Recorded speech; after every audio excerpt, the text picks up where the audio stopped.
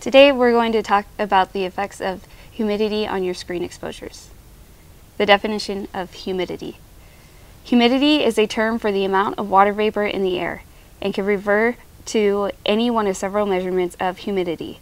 Formally, humid air is not moist air, but a mixture of water vapor and other constituents of air, and humidity is defined in terms of the water content of this mixture. This is commonly referred to as absolute humidity. So for example, in this room we don't know if we have any humidity, but with water, we now have humidity. Another example, in this desert,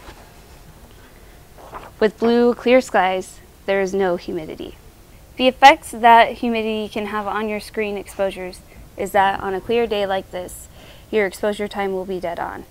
When you have water in the air, such as with the previous example, the exposure time can go up drastically. It's very important that when you are exposing your screens to either have a dehumidifier or to go over front and back with a blow dryer.